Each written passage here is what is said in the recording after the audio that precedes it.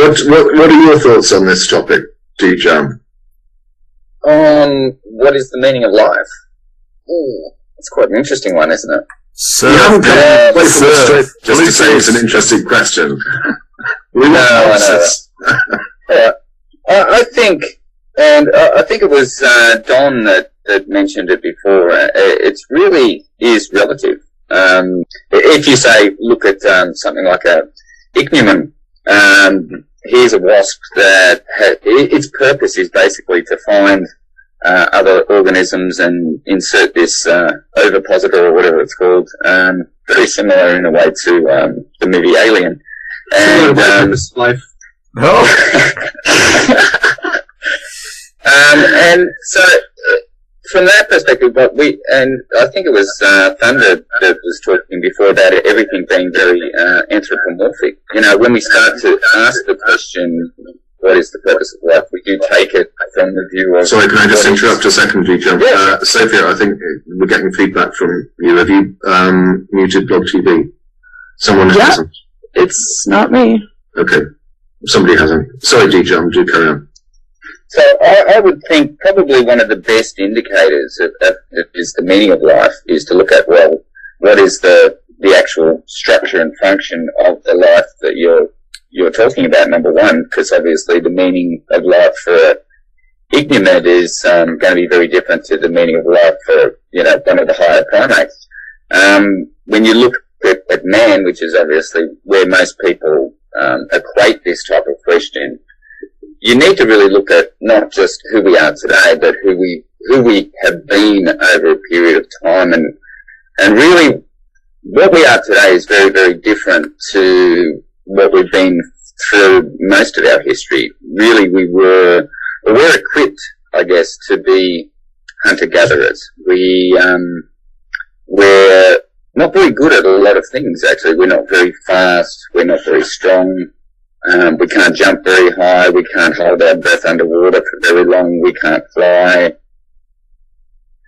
We don't have big fangs or big claws or any of these sort of things. But what we do have, which is absolutely awesome, and has given us, I guess, that an advantage and created a niche for us that we've exploited, is our ability to think, our ability to communicate, and our ability to bond together and form social structures that have allowed us over time to I guess take control of certain aspects of what goes on this planet. Obviously, we're still subject to environmental conditions and tsunamis and earthquakes and all of these sorts of things. It's all your fault, DPR.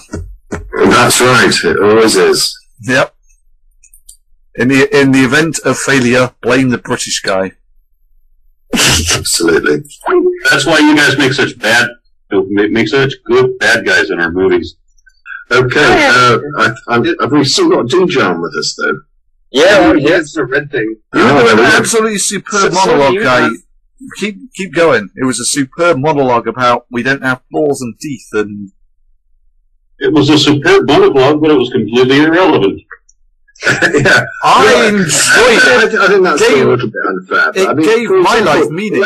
Let's look at it this way. I mean, England beat Australia at rugby at Twickenham yesterday, and I watched the game and I was very excited. And for me, there's a purpose and excitement in watching that. Is that the purpose of life, to see England beat Australia, or is there something more significant? I think that was the purpose of your life yesterday. Did you guys move out of the game results, or just men wearing short shorts tackling each other on a sweaty field? No, Don, that's you. I've seen your favourite list. A sweaty field, huh? No, djarm, you were saying that you had family and children. For you, is that a purpose in life? Is that the purpose in life? I think that's one of the things that I derive purpose and meaning in life. In terms of my ultimate meaning, well then, obviously I'm a husband, I'm a father, I'm an individual. I have different roles that I fulfill whilst I'm on this bit of time. And according to where my station is, I guess, within a society and what I'm involved in trying to accomplish and the interactions that I have, I think someone mentioned before, it's almost like I think it was Sophie was talking about legacy in a way in terms of her own research. But I think as an individual, you derive meaning and purpose in life from what you do and the interactions you have and the difference you make with the different societal groups around you. Who would like to comment on that? Well, of course, I was still leading this question toward the many creationists that we have online. We never have an adequate explanation or discussion of this topic in the online thing. I wanted to see a real-time explanation. I wanted to see these people describe what they think the meaning of life is. We all know what we, secularists, happen to think about the idea of applying meaning to this. I want to know what they think. It's a flawed question. It's like asking, what's the best color?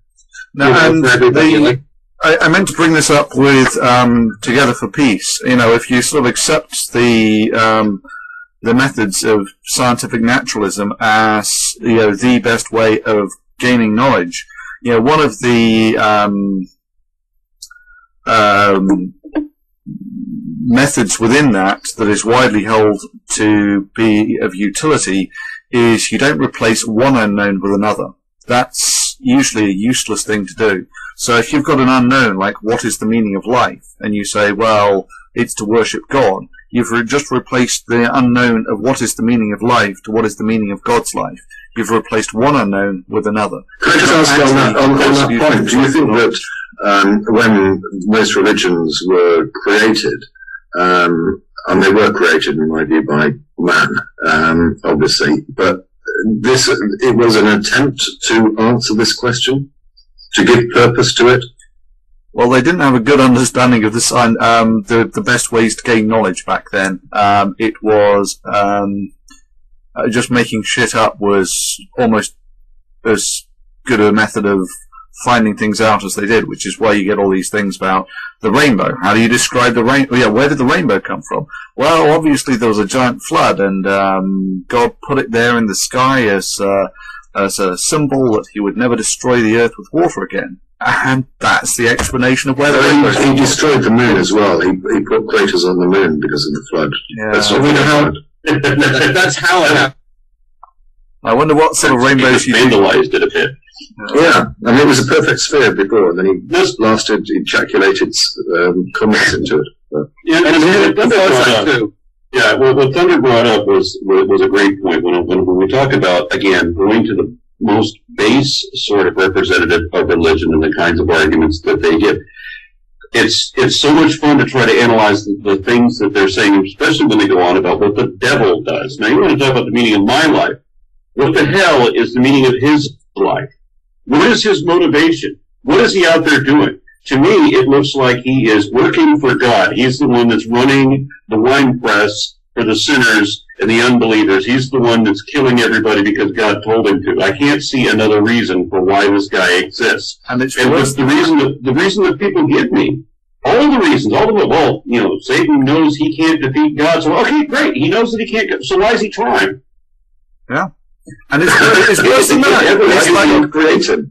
Exactly. And why did he give him such phenomenal power over all of our lives? And how does Satan not qualify as a god? He's anthropomorphic. He's immortal. You can't kill him. He exists in multiple different bodies, and he apparently is completely one-dimensional in every aspect. So, I mean that.